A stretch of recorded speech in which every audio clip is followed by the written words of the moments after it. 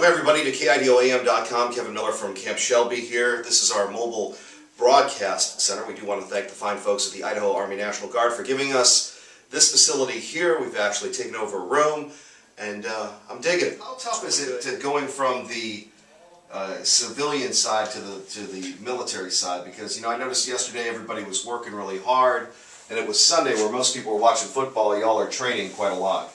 That's true, but a lot of us are weekend employers or employees anyway, so we work over the weekend, so it's not that big of a transition for some of us. I'm a police officer, so a lot of the training I'm receiving here is actually pretty consistent with the training I do back home. So for some of us the transition's not too bad. For some I would imagine it's quite a lifestyle. Day 2 here at Camp Shelby, day 1 of our broadcast. We're joined by Sergeant Moses Perez at KIDOAM.com. You just got done with your interview.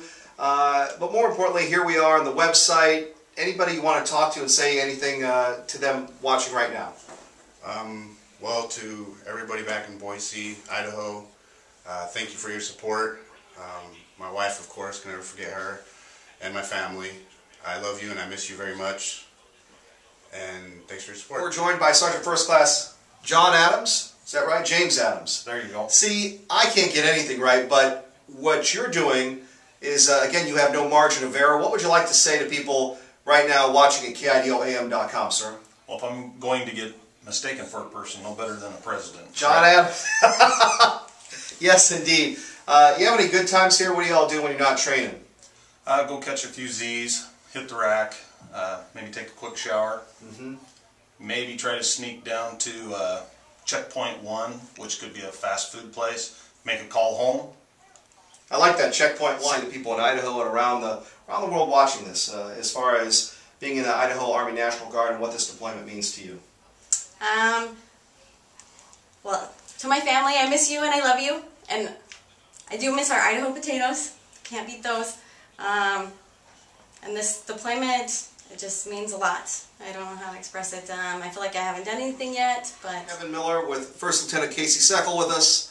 How are you? I'm good. Yeah? Yes. So what do you like better, being an officer or being enlisted? That's a tough question. I mean, they both have their good points, but yeah, I definitely like the officer side. You like it better?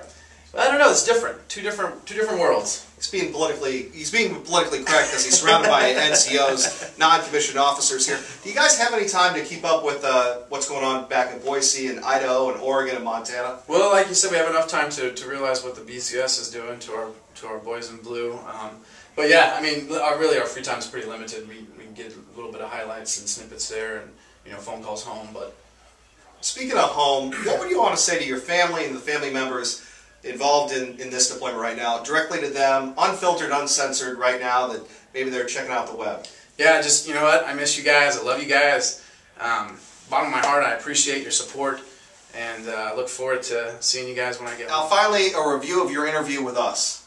Our interview has been a lot of ham. I do a lot of things to make people smile and laugh, and so I don't know if it came across over the radio. I make faces a lot, so this will be good things to show everybody. So I love you everyone at home, and go Boise State.